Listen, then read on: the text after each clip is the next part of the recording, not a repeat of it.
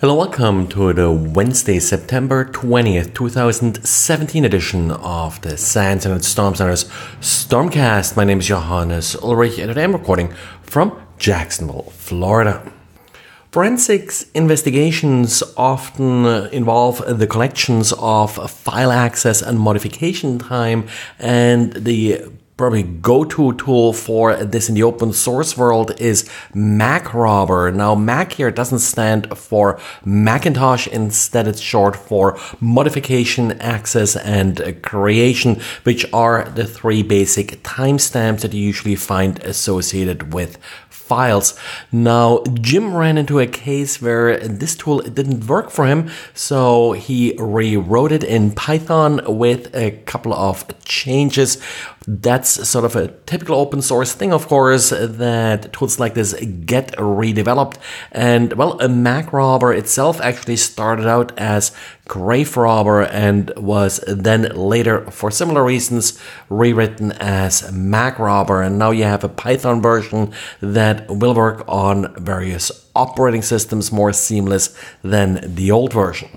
A link to the GitHub repository for this tool can be found in Jim's diary.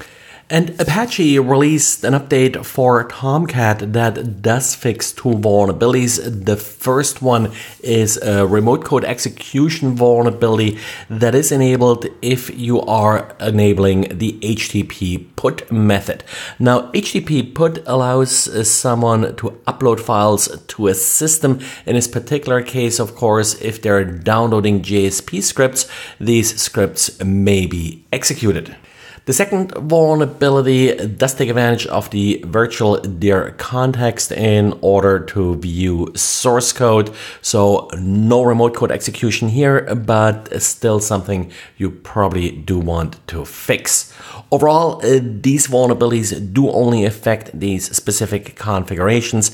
They're not quite as severe as these recent struts vulnerabilities, but certainly something that you do want to patch rather quickly. And Apple today, of course, released new major versions of iOS, tvOS, and watchOS. Now, with this, as usual, we do also get a number of security updates. Interestingly, Apple hasn't made any security details available yet for watchOS or tvOS. Typically, there was a lot of overlap here with iOS due to some of the common code base. Now, for iOS, only 8 different vulnerabilities got fixed. The probably most interesting one here is one in Exchange Active Sync that could lead to an erase of the device during setting up an Exchange account. A pretty interesting vulnerability. Now, in addition to these operating systems, Apple also updated Xcode. Now, Xcode is typically not installed by default. The big fix here is a fix to Git. This particular vulnerability was actually already made public quite a while ago. I mentioned it here, and it does affect SSH URL schemes that could be used to execute arbitrary code. Now, if you're using Xcode, you definitely should apply this particular patch rather quickly. As far as the other updates go to the operating system, given that there weren't really any sort of huge major fixes in these updates, and given that these updates do actually change the functionality of your devices quite a bit, I would be careful with just rushing out an update for these particular operating systems. The update for Safari does, of course, affect the desktop systems, Mac OS Sierra and OS X El Capitan. Now, there's also an update for OS X coming. I believe it's supposed to be released within a few weeks. And sticking with the Mac here for one more story, there is a very popular terminal alternative called iTerm that's often used for the Mac that exhibited an interesting vulnerability. If you hovered your mouse over text that resembled a URL and held down the command key on the keyboard, then the text you hovered over was actually sent out as a DNS query.